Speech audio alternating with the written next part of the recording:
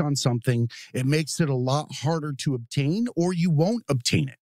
And I was like, what does that actually mean? I was like, and the explanation, or the what's the word I'm looking for? The way that it was described was there was a flat board, maybe 25 feet long. You lay it on the ground.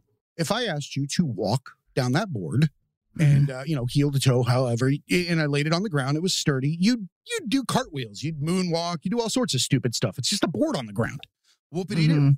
But for some reason, if I take that board and I make it sturdy as shit, like we're not even talking about it wobbling or anything like that. If I put it 50 feet up in the air and say, go ahead and walk across that board, suddenly you're holding it like a koala.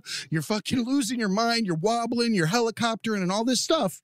But nothing has changed except for the importance. That's totally it. Wow. Okay, my life's good now. Thank you. That's it. That's it. That explains so much. Cool.